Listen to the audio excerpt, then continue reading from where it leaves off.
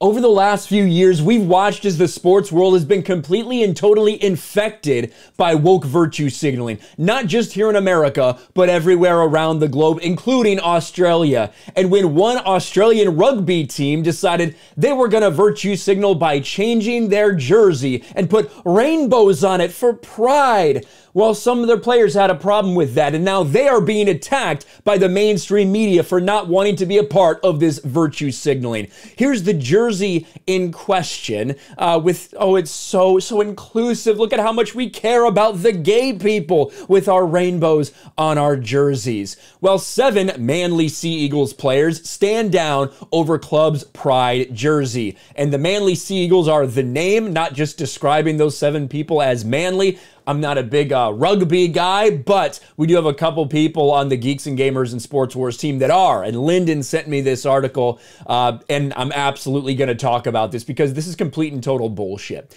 7 Manly Sea Eagles players have told the club they will stand down for Thursday's game due to the club's pride jerseys. The fact that you are forced to play and virtue signal for something when maybe you don't think it's something people need to be proud about, maybe you don't agree with the lifestyle, but you're being forced to wear it anyway because sports leagues want a virtue signal, that's ridiculous. So these guys have had to basically come out and say, no, I'm not going to play if you're going to make us wear those jerseys. Now they are under attack over their beliefs. The Manly Sea Eagles have been thrown into turmoil ahead of their Thursday night contest against the Sydney Roosters after a player revolt over their pride jerseys. 7 players have sensationally stood down after the club announced the pride jersey featuring rainbow stripes and trim would be worn as a one-off this week. The players in question are all of these guys. I don't know if these are huge, impactful players to them. I do not know. I'm not a big follower of Australian rugby. They were reportedly opposed to wearing the jerseys due to their religious beliefs. Manly held an emergency meeting on Monday night with the players in question. The club will now face the Roosters without them. Coach Des Hasler told his players he would support their decision to stand down. Manly will become the first club in rugby history to wear a jersey celebrating inclusivity with rainbow colors replacing the traditional white piping. What a milestone, so inclusive. Now everybody will know that gay people exist. I'm sure that'll be very helpful.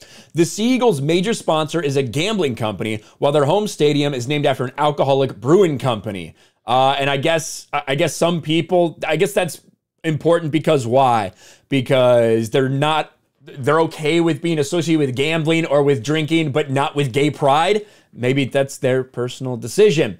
Seahawks great Ian Roberts, the first rugby player to come out as openly gay, was left heartbroken by the player revolt. I try to see it from all perspectives, but this breaks my heart. It's sad and uncomfortable. As an older gay man, this isn't unfamiliar. I did wonder whether there would be any religious pushback. I think that's why NRL never had a pride round. You know what? Not everybody has to see the world from your perspective. Not everyone needs to be forced to wear something, virtue signaling over gay pride. This shouldn't be that hard to understand, but also often the people that are pushing this stuff, they don't care if you have another opinion. They want you to have the right opinion or else you get canceled or else you get blasted. And that's what a lot of different members of the media are doing as well. Social media erupted. Wide Worlds of Sports, Matt Bungard wrote, I don't want to hear one single thing about respecting other people's opinions or using religion as a crutch while being homophobic. No issues playing at a stadium covered in alcohol or gambling sponsors, which is also a sin. What a joke. So these guys are now under fire. These guys are being attacked simply because they don't want to have gay pride plastered all over a uniform that they're wearing, that they're representing. There should be no issues with these guys not having to wear this if they don't want to push that message, yet they're being forced to not play because they don't want to wear it. And now everyone's coming after them over their opinions. We've seen it multiple different times. We saw with the Tampa Bay Rays players who didn't want to wear the rainbow stuff. And guess what? They didn't have to. They weren't forced here in Major League Baseball. They weren't forced to wear the gay pride bullshit. But there in Australia, apparently, they're forcing you to do it or you got to sit on the bench. And if you do decide to sit, we're going to blast you for it. Let me know your thoughts about this in the comments below. Smash a like button, subscribe to the channel, ring the bell for notifications, share this video out there, and I'll talk to you later.